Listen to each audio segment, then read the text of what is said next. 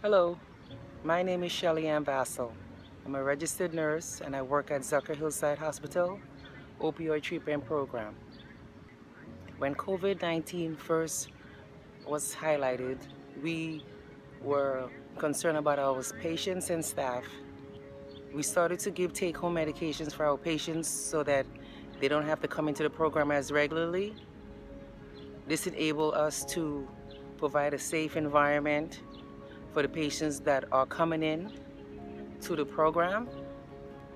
Then we started to do telemedicine and telepsychiatry so that we could provide a distance learning opportunity for our staff, as well as the opportunity to be able to view our patients in their own setting, keeping up with them to make sure they are safe and address any concerns they may have.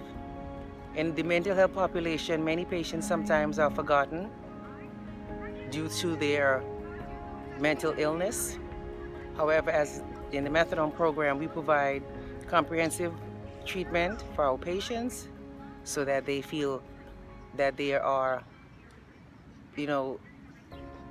able to contact us if they need to contact us.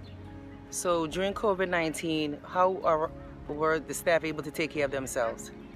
We bonded together better than we have done in the past. Some of the workers work remotely, so they were able to, come into Zoom sessions with us. We did our team meetings through Zoom or telephone conferencing.